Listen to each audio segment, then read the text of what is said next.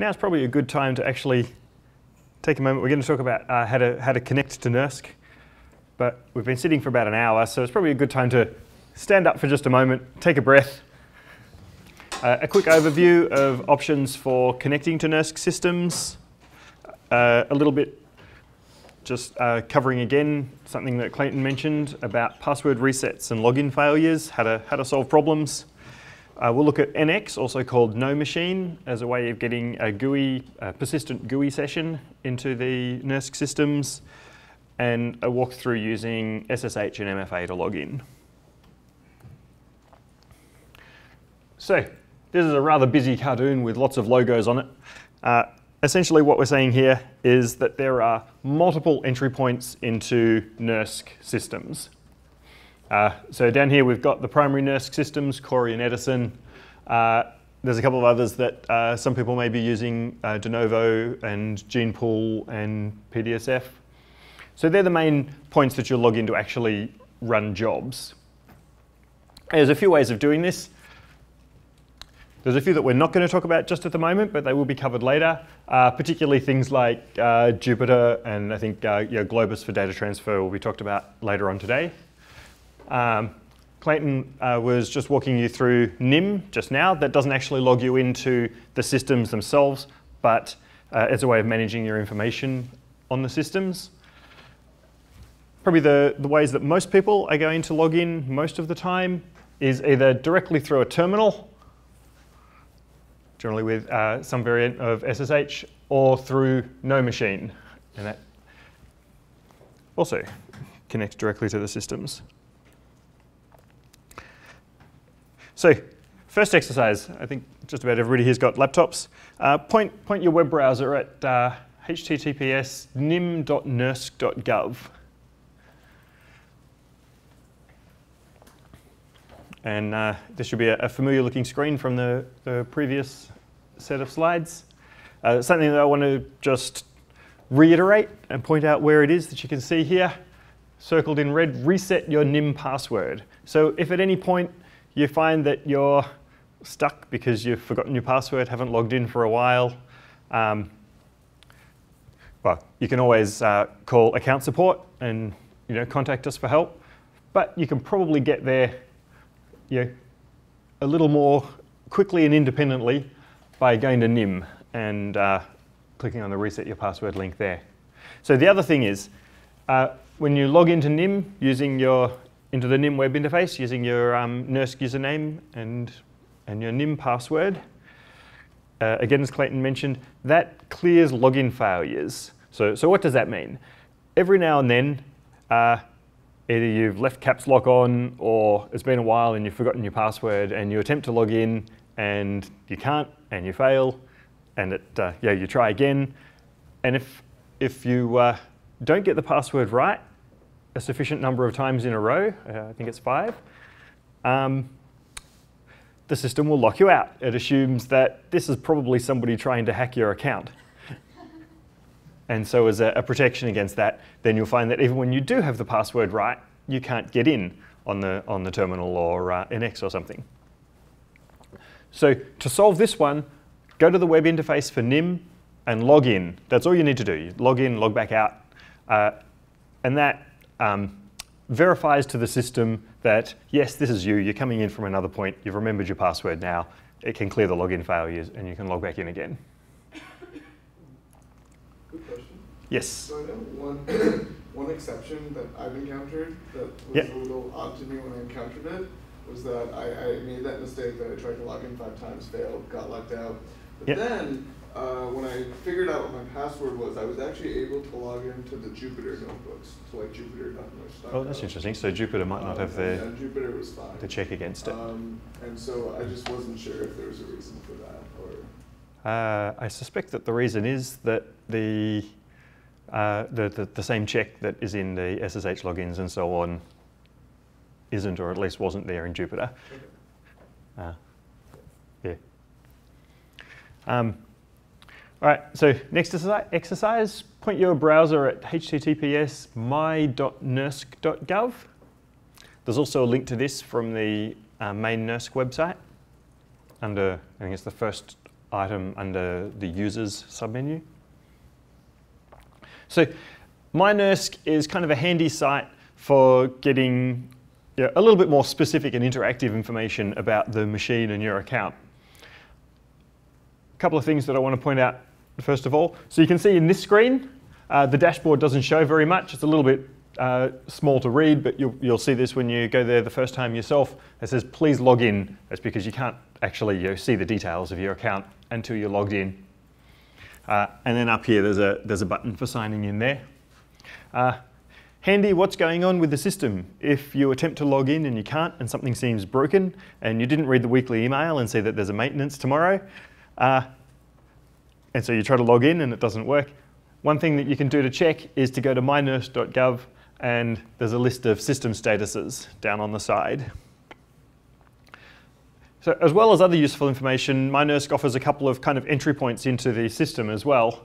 Particularly, there's a link to Jupyter Hub and a link to the web interface to NX, which is No Machine. So the web interface isn't quite as smooth and as fast as the client, but it's kind of a zero overhead, very easy way of getting in with a GUI, just using your web browser.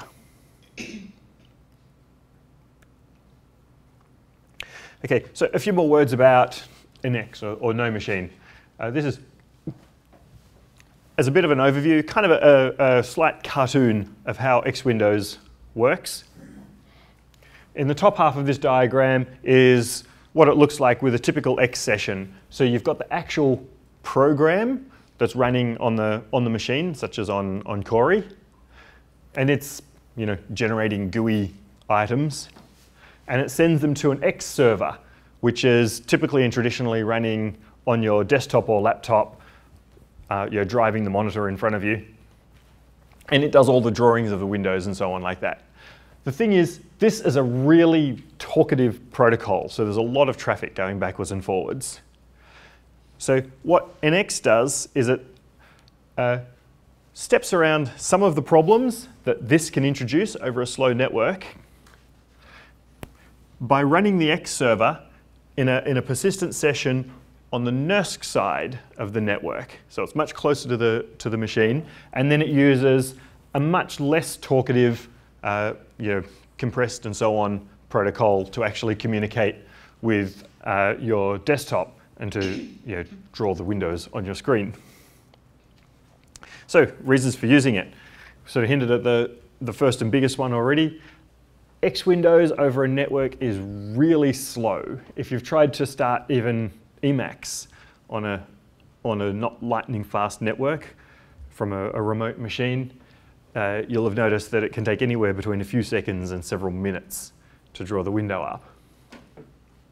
So NX deals with this by buffering and compressing the X messages, making for that much tighter, less talkative protocol and giving a better experience.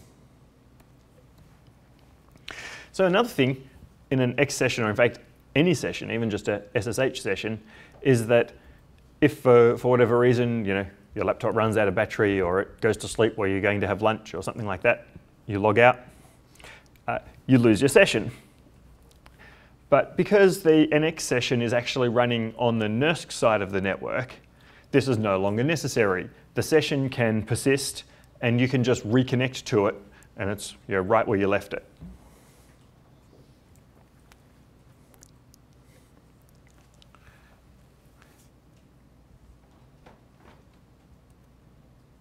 And I've walked through this in the opposite direction. So broken connections.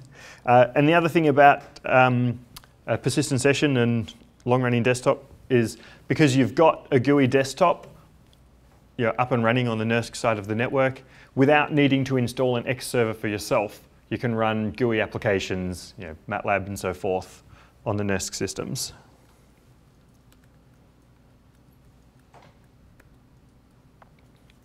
Okay, so what do you need to use it? It works on any desktop or laptop, so there are clients for Windows, Linux, and Mac. You'll need to download the NX client software. So on NERSC's web pages, if you're following along on the slides, there's some links you can click here, which take you to a trusted NX client or player, and also a configuration for using NERSC. Or the easiest way to do it is if you go to www.nersc.gov and up here in the search box type NX, it will almost certainly be the first thing that comes up, certainly within the first couple of search results. Okay, so NX is good for most things, in fact, but sometimes it's convenient just to log in with a terminal. And all of our systems are available through SSH. So what you'll need to use it, first of all, is some sort of a terminal program. If you're a Mac user, you're lucky, one comes built in. It's just called terminal. If you're a Mac Power user, there's one that a lot of us at NERSC use called iTerm2, which is basically a nicer version of terminal. It's got a few more features. If you're using Windows, it probably doesn't come with a terminal built in, but a well-known and effective program for doing this is called PuTTY. Stands for something to do with TTY. There's a link here to where to download it. It's not a very obvious looking link, but this same link will come from something like www.putty.org. If you're using Linux, you're already a step ahead of the game. You've got terminals everywhere. You've probably already got a favorite. You know your way around already. If you're going to use X forwarding, note NX is better than X forwarding generally because of that whole lightweight versus heavyweight protocol. Then you'll also need an X server. So if you're using the Mac, I think about the only really decent working X server for the Mac at the moment is XQuartz. For Windows, there's a few different options. Cygwin X seems to be the most long-term, persistently reliable and available one. And Linux, once again, you're already a step ahead. X is how Linux does GUIs, so you have an X server running already. Okay, so Just a question about NX. Are there any clients for NX? Yes. Yes. So if we go back to here, so if you do a search for NX, you can download a tested client for, I think, all 3 operating systems from the NERSC web pages. And the client is the best way to use it. So the web, you can use it, you can run it in a browser by just clicking the link through from the My NERSC page, but you'll get a much better user experience running the client.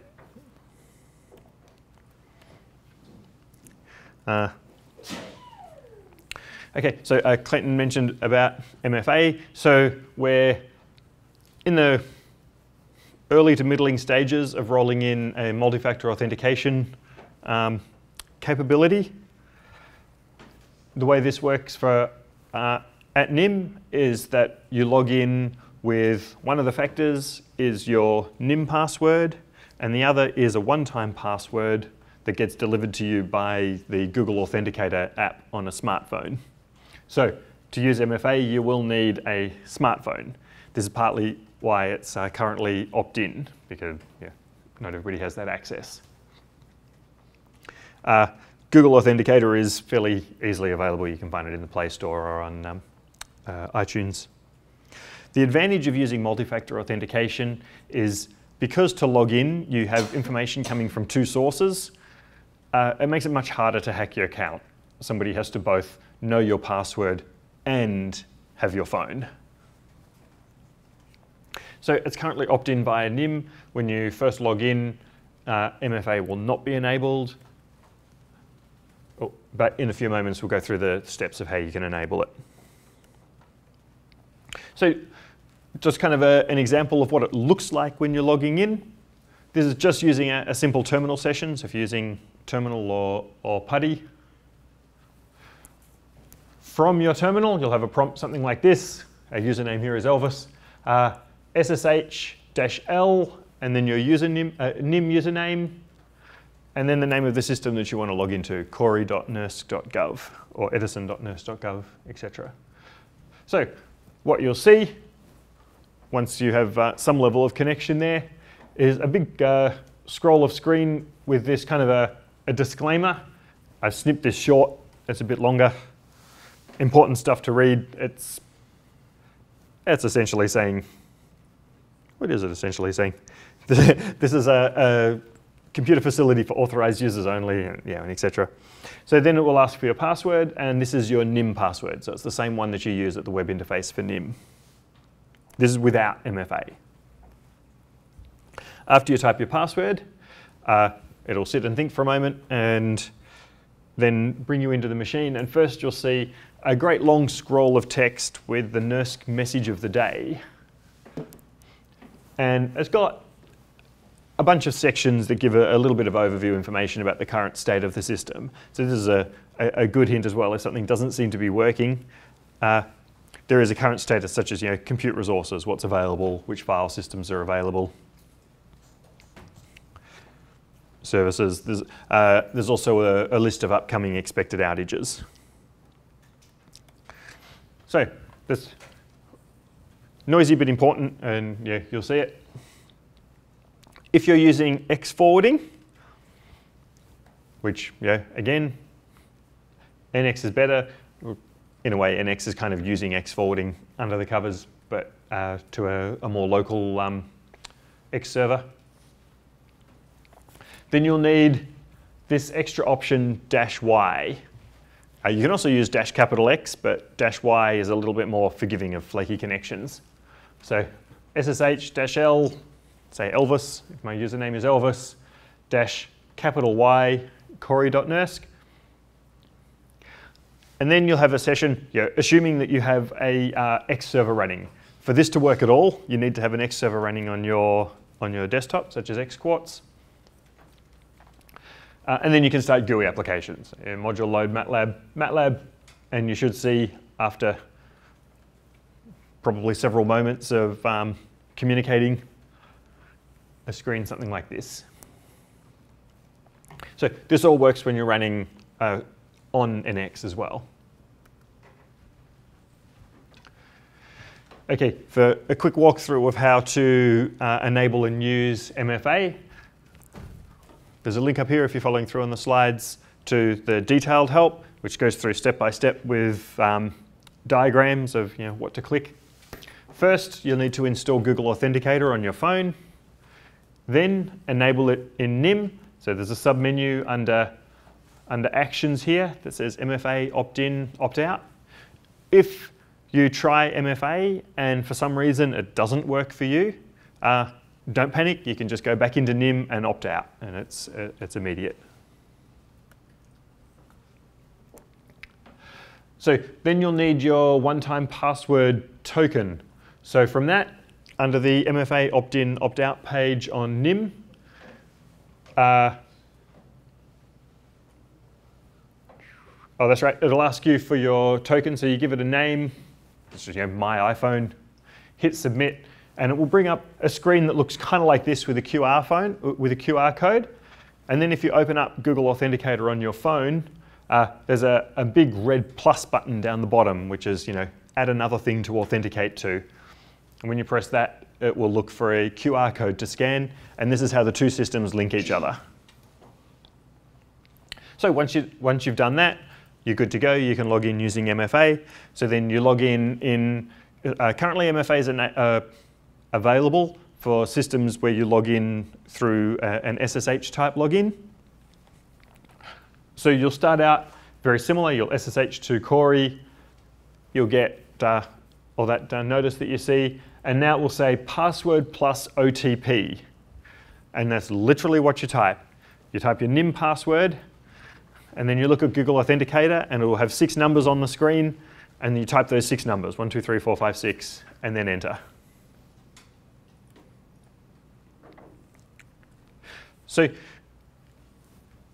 this can become quite a lot of typing with passwords. So we have a little tip on the MFA usage page in our web pages of how to set up a SSH setting called Control Master, which allows you to multiplex multiple SSH connections over the same SSH connection which effectively means that you only need to type in your one-time password once, and then subsequent connections will continue to use that same session that you've started. Okay, so if you're not using MFA, you might have used SSH keys before, which is another way of reducing the number of times you need to type your password in. Typically, when you're using SSH keys on a system, what you'll do is you'll put your public key into the .ssh directory on that system. This is not the case at NERSC. For security reasons, we ask you to put your public key instead into NIM, and the system will only accept public keys that are in NIM, not that are in .ssh.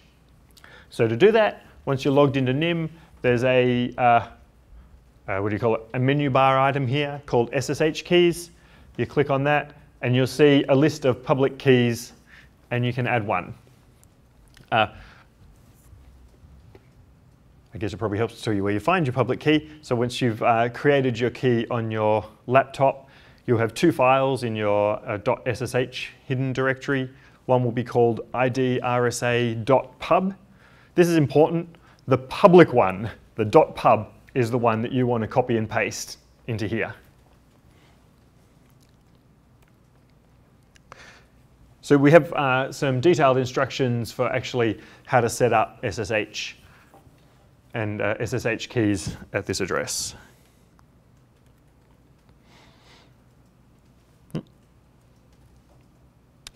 One very important thing that I didn't mention before, when you're creating an SSH key on your laptop, it will ask you for a passphrase for the SSH key. Please do use a passphrase. Yeah, we don't want unencrypted SSH keys accessing the system. That undermines the whole security paradigm. So you do need a passphrase. With SSH, you can also do some setup to reduce the number of times you need to type your password by using an SSH agent. And the instructions for using an SSH agent are also under here. How are we doing for time? We should be pretty close to the end, I suspect. So just a quick summary and overview again. There are lots of methods for connecting to NERSC. When you're actually logging on to do jobs, most of the time you'll probably be using either a terminal or no machine, and hopefully you have a good idea of how to do that now. Thank you.